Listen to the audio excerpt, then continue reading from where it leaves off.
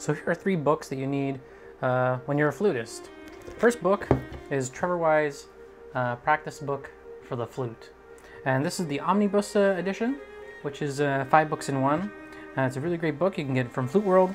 It consists of 5 books, one with about tone, technique, articulation, intonation, and breathing and scales.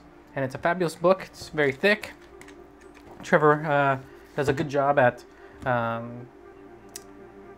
describing certain elements of practicing the flute, and it's really quite good for a beginner book for people to just go through, and you'll never run out of things to do with this book, and it's quite amazing.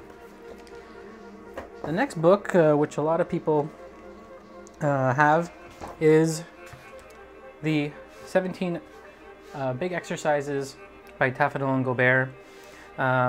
It's a really great book. It has obviously the famous picture of Taffanel in the front, and this one doesn't have the picture of Gobert in the back because, frankly, like many of these books, of this edition of this book, the cover and the spine gets worn out and ripped apart, and then you have to do your own little makeshift fabrication to keep the book in place, because it's a very, very fragile book, and when it's used a lot, it tends to break very quickly.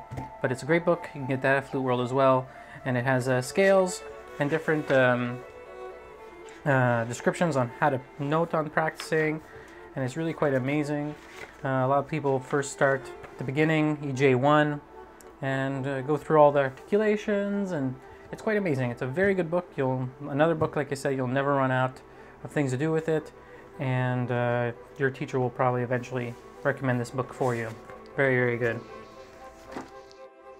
Another book that's very, very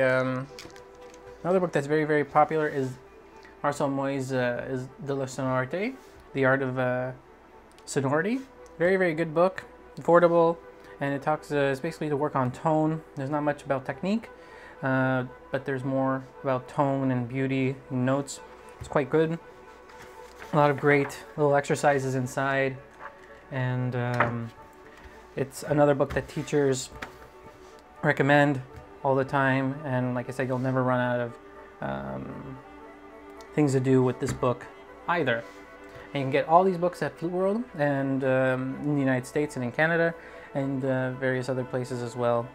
So what books do you like to use? What are your go-to technique books, go-to books that you use for bringing yourself back on your tone, or just to keep your tone up and keep your technique up?